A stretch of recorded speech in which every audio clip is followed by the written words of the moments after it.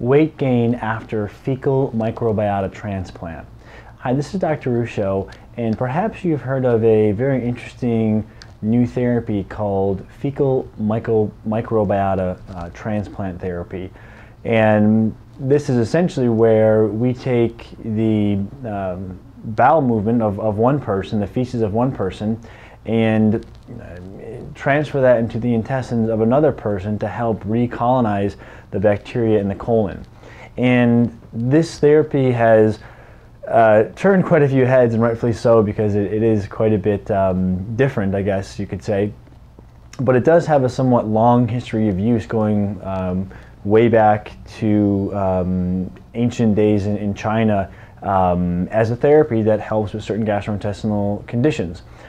It's been receiving more attention lately, especially in the treatment of reoccurring Clostridium difficile infections, which can be quite problematic. It's also been recommended for many other gastrointestinal conditions, or I shouldn't say recommended, but people have been wondering how helpful it could be with other gastrointestinal conditions.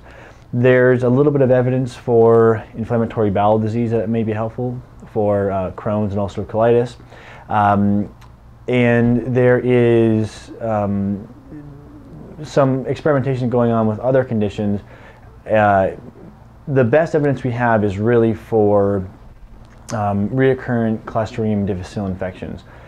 Recently, a case report study was published showing how a woman gained weight, in fact she became obese, after receiving a fecal microbiota transplant from a healthy donor. An overweight but healthy donor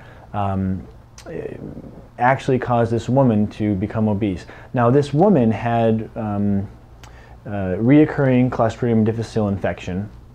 She received the fecal microbiota transplant therapy, and that reoccurring infection went away, which was good, but she also became obese, overweight, likely because of the effects from the transplant that she had. So, of course, when using a donor, we want to try to find the healthiest donor possible. This study is interesting because it highlights how important the donor is, and perhaps highlights another reason for being cautious with this therapy, unless it's the only option, because we may find in the future there are other interactions that we're not aware of until someone has a negative side effect from the therapy. So certainly I'm supportive of this FMT therapy if there's no other option, but because it's so new, if there's not another option, or if there is another option, I would exercise and exhaust all my other options first, because God forbid you had some sort of reaction to the particular microbiota transplant that you had.